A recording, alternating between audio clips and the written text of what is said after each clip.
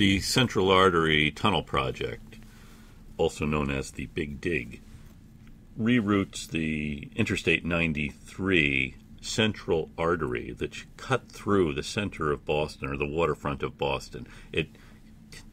separated the north end from the downtown and downtown from the harbor. The idea here is to put this into a 3.5-mile long tunnel underground. And it was really the engineering vision of Fred Salvucci, the Secretary of Transportation in the Dukakis administration,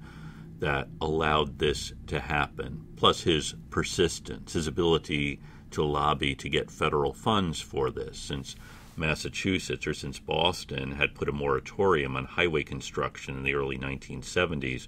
which did not win Massachusetts any real friends in those who like to build highways.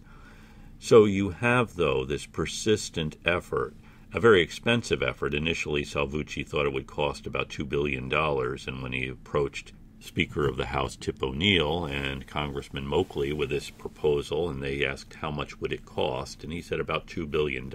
they said, that's a lot of money, which it was in the 1980s when he was proposing the idea. He combined the idea of depressing the central artery, putting it underground, with another idea of building another tunnel to connect Logan Airport with the downtown, actually extending the Massachusetts Turnpike, or Interstate 90, to Logan Airport, which would speed access to the airport. This is something that the business community very much wanted, a new tunnel to the airport, as it would take hours to get from the airport to downtown and vice versa, as there was only one vehicle tunnel under Boston Harbor. Salvucci made a stipulation with this entire proposal that putting in the new harbor tunnel and depressing the central artery had to be done without taking any private property, any private homes, because he remembered what had happened with the airport expansion in the 1960s and with the building of the central artery itself in the 1950s that displaced about 10,000 people. So ultimately, beginning in 1991, we have ground broken to begin this entire project, and it's completed by 2006, that is 15 years, which does seem like a long time, and if you lived through it, it probably seems like an even longer time. However,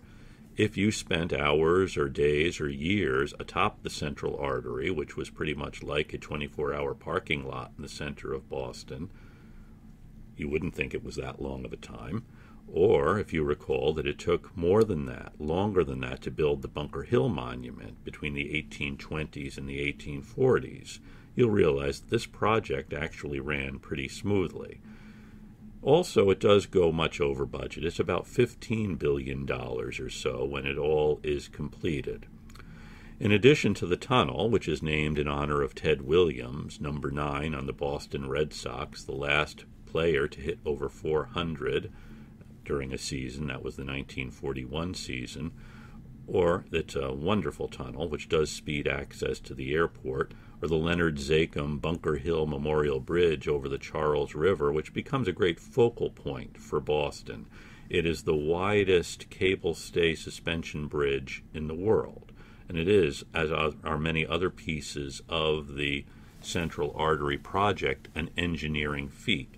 I should point out that initially the Zakim Bridge was going to be a 12-story overpass that looks very much like every other overpass in the country, except it was much bigger, and it was going to have to connect Route 93 with the Tobin Bridge, which is Route 1, in this massive structure which would shadow much of the North End and Charlestown. There was intense community opposition to this. It was called Scheme Z, because I suppose the designers had to go through 25 other schemes before they came up with the one that was most appropriately ugly and massive.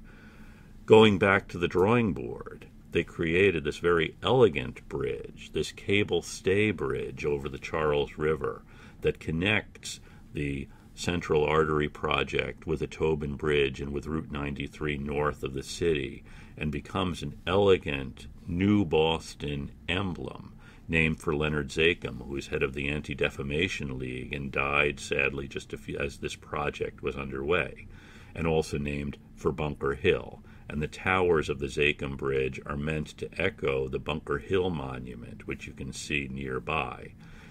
And then you also have the opening of parkland over what had been the ugly roadway, or where the ugly roadway once stood. So this project, an expensive project, which takes longer than expected, ultimately does make a better city, as the North End now is once again connected with downtown, and the harbor is once again a place to which we can turn our attention.